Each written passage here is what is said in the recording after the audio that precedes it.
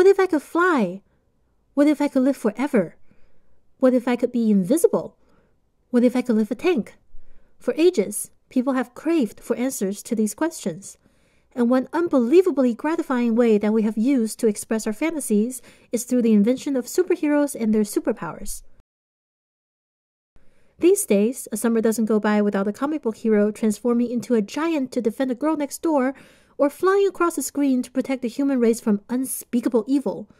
While the audience's hearts pump with excitement, some people have found another path to make their dreams last beyond the movie-going experience, through science. When the first comic book appeared in 1933, flying was a luxury. Nowadays, flying is the safest way to travel.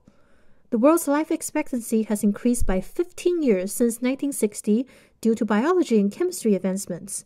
There's been tremendous progress in stealth technology trying to make real-life invisible cloaks. The fastest speed ever clocked by a human being on land is 760 miles per hour in a jet-propelled car. And athletes routinely deadlift over 1,000 pounds in strongman competitions. We're practically breeding real-life superheroes. From bicycles to jetpacks, from looking up at the stars to entering outer space in a shuttle, our capacity to apply our knowledge and imagination to achieve impossible goals appears to be limitless. Exciting developments in the worlds of both humans and superheroes will always influence each other. But as you will see by clicking on any superpower presented in this series, the rules of superpowers and the laws of science don't always agree.